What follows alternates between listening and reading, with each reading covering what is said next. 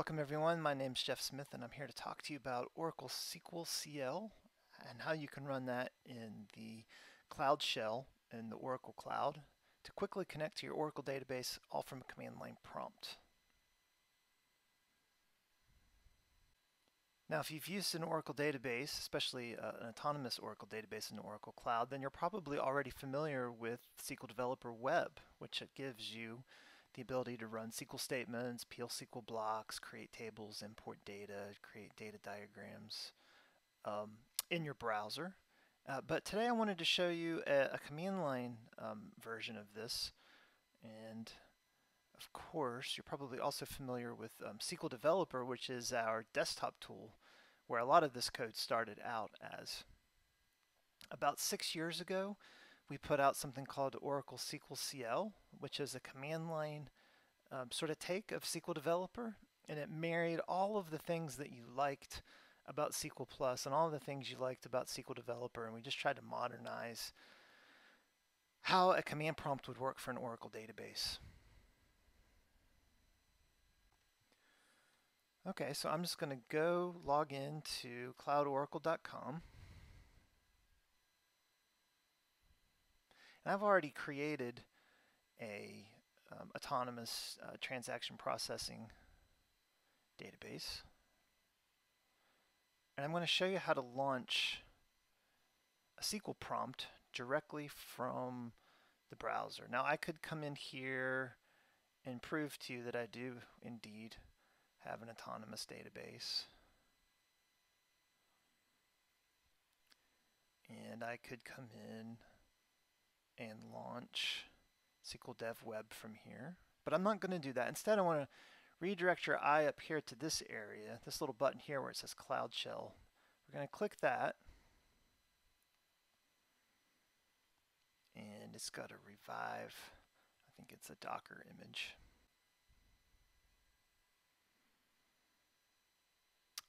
Okay, so here I am at my prompt.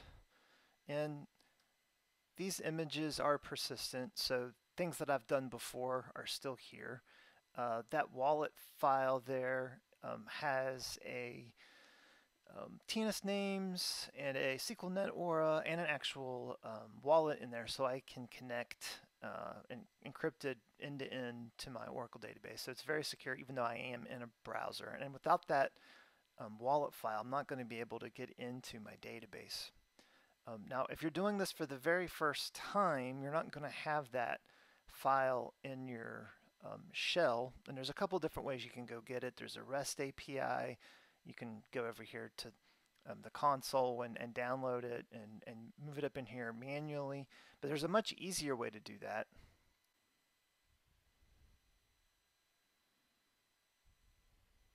Okay, so I'm just going to run this command again and give it a different file to download to.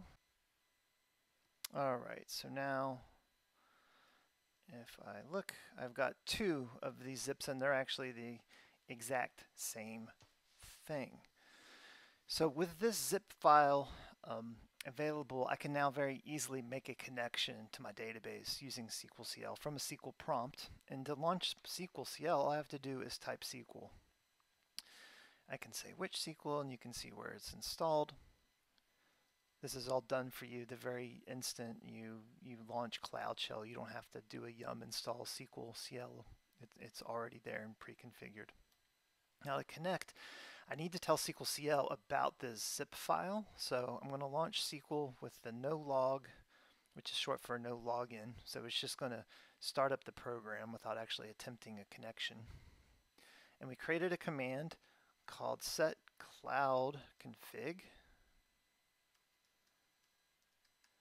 And I just tell it that zip file. So I can say my wallet2.zip. And it's telling us that it's successfully loaded those files into memory. And now there's another SQLcl command I can use called show TNS. And it tells me the TNS file that it's reading from, and it's also listing the entries in the TNS file that I can use to make a connection.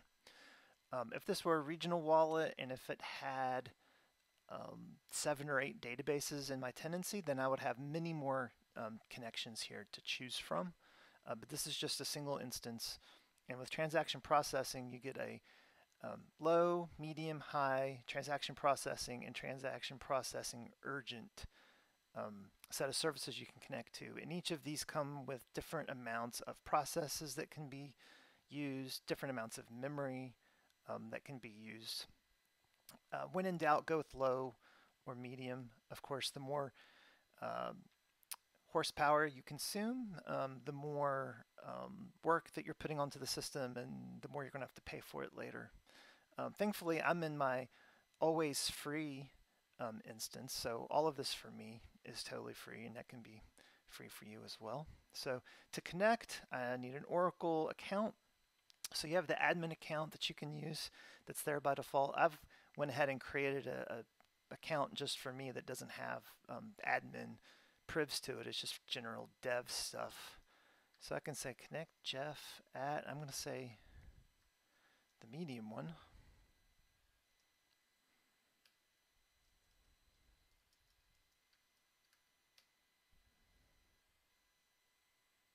And I'm in.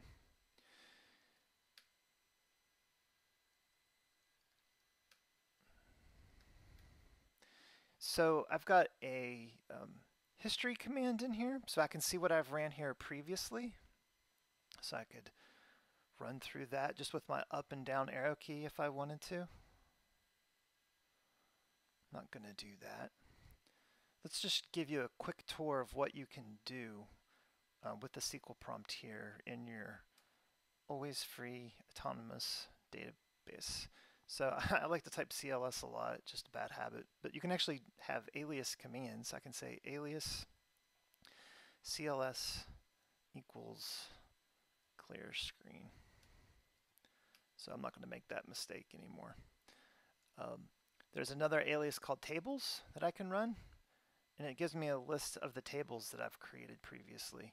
So if I want to know more about these, I could of course run describe, but there's a newer version of that command called info, which is short for information. So I could say info dd, and it's telling me about that table. I can also do info plus dd, and I don't know if this was extremely evident, but there's a place here for column comments. And info dd says we're going to replace the column comments with column statistics. And let's change this font down.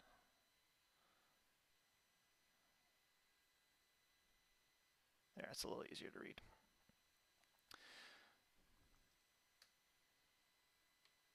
So I can start just typing SQL statements here. So I can say select star from dd where tab, and we have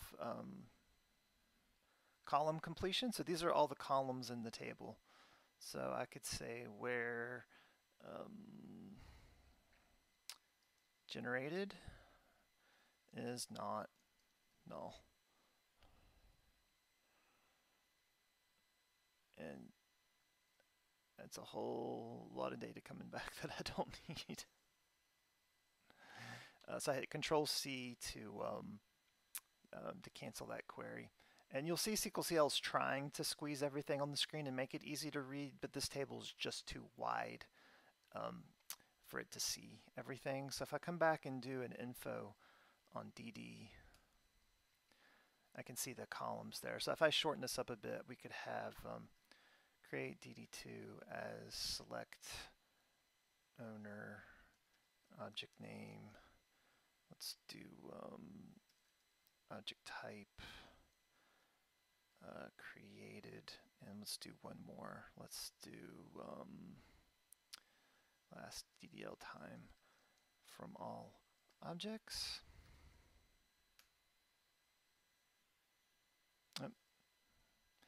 So up arrow gives me the last command, so I don't have to type all that all over again. I can just say right there, and Control R says run immediate. All right, so I say info DD2. Cool. we can see that the table was automatically analyzed by the optimizer, so it knows what's going on. So I can say select star from DD2, and I can also say let's just fetch the first 25 rows only. So much easier to read. I can say set page size 50, run that command again, and there it is all in one screen.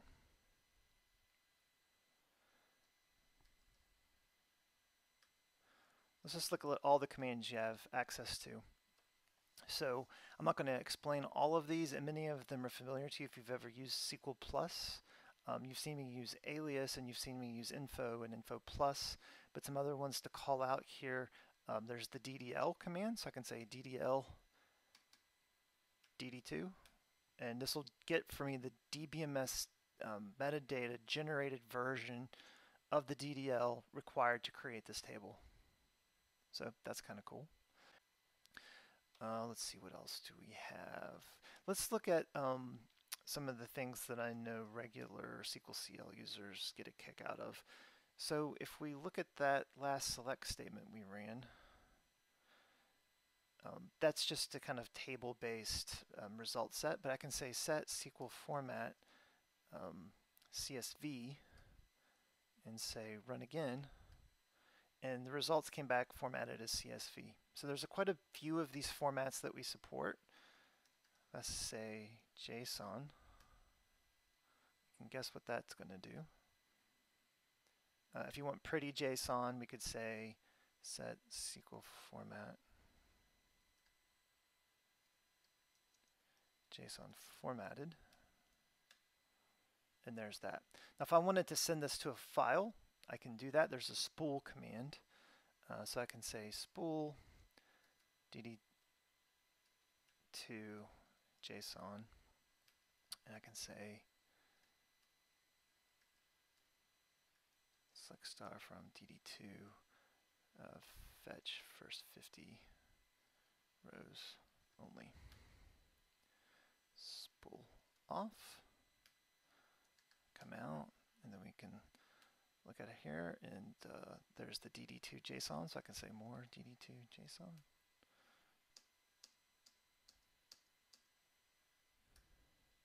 Of course, if I want to come back into my SQL prompt, I just need to reset things up.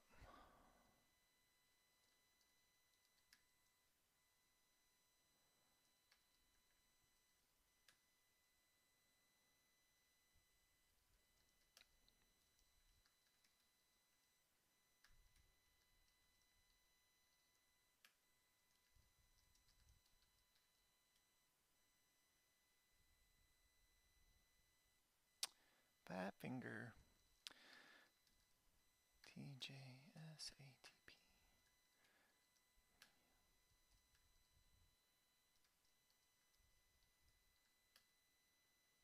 There we go.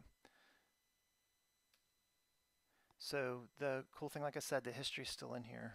Everything I just did in that previous session is in here, and I can come back and take advantage of that. I'm not the best typer in the world, so as you're writing SQL out, if you need to make changes to it, the editor supports that. I can just come straight up here with my arrow keys and change things. So again, I can do tab and get that list of columns. So I can say owner and last DDL time, and I can say Control R.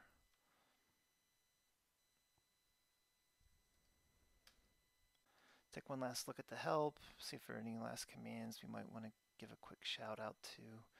I think DDL and info and the set SQL format, plus the SQL history and the tab completion, those things right there, I think demonstrate more than enough reason to give SQLcl a chance. And if right here in the browser, I mean, it's simple as typing the word SQL, and it makes it also really easy to set up your wallet file so you can connect securely to your system. So I'm just going to say, if you want to learn more about SQLcl, then take a look at my blog, thatjeffsmith.com. Check out the other videos on this channel. And if you have any questions about Oracle Autonomous Database, be sure to follow people like Maria Colgan, Todd Sharp, and Gerald Vinzel, and myself. Thanks, everyone. Have a great day.